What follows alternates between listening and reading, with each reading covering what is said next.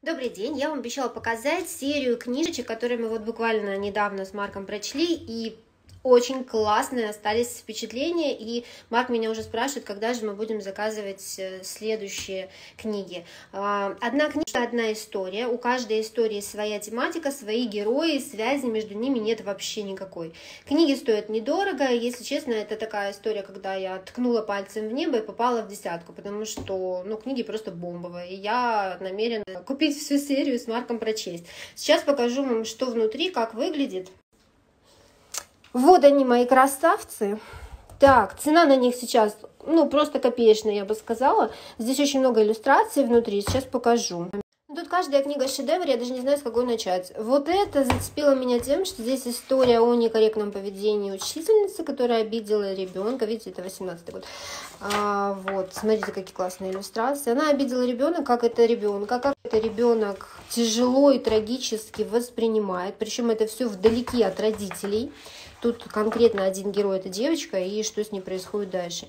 И за счет чего эта девочка вот эту свою внутреннюю боль компенсировала. Причем, в общем, здесь очень классно. Тут есть о чем поговорить с ребенком. А главное, смотрите, какие классные цветные, такие сочные иллюстрации. О добре, о взаимопомощи, о сочувствии, о сострадании. И при этом вот этот вопрос, момент со школьным некорректным поведением учителей. Волшебные туфли. История о лжи и о дружбе.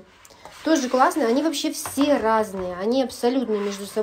И мне очень нравится в этих книгах то, что здесь как бы две сюжетные линии, которые вот так незаметно между собой переплетаются. И ты, получается, как бы читаешь судьбу одного и того же героя, но с немного разных ракурсов. И это тоже очень интересно и увлекательно. Так, Веточкин и Плюшкина. Это история о любви в начальной школе. Если вы не почитаете такое ребенку, то почему нет? Здесь вот как раз очень созвучно с тем, что мальчики бьют по голове портфелем, а девочек дергают за косички. Но здесь все это немного по-другому, все это гораздо интересней.